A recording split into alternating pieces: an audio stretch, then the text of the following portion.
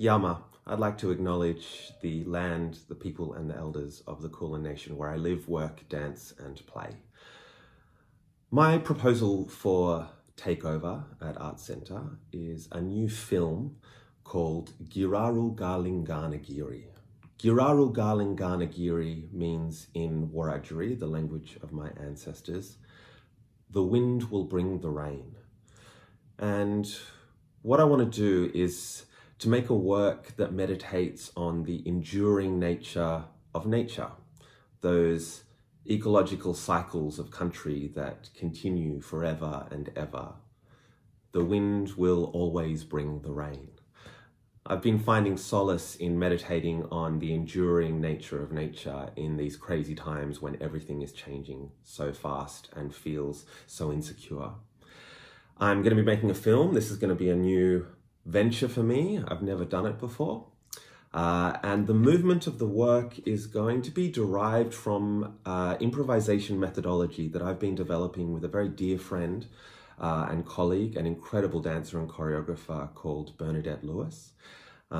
It's a methodology we call en route because it's always in a process on a journey.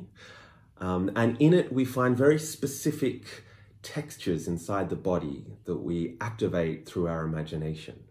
And so for this work, I want to explore textures of water and air and the different ways water and air interact to create storms, rainfall, dew, mist, rivers, all the different kind of ways water and wind kind of appear in nature.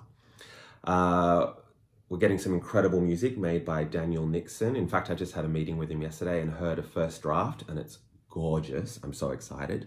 And I'm also super excited because this is the first time I'm going to be collaborating with my sister, Sophie Mara Mackenzie, as the cinema photographer on the work when we're allowed to get out of this house and go into the studio and film it. We're going to be using some projection images of rain and water being projected onto my body. In my head, don't know if it works, but in my head I'll be like a three-dimensional avatar of water in moments of the film. This is my studio. As you can see, I've got a very high-tech lighting setup and it's huge. It's about 1 meter by 50 centimeters and it's right next to my kitchen. Eventually, when we present it live, I would like to have my live body moving with my recorded body. So there'll be some kind of interaction between the screen and the live choreography. So yeah, I'm super excited to get cracking. I've already been starting at home. Can't wait to get into the studio to actually film the thing. And I'll see you on the other side.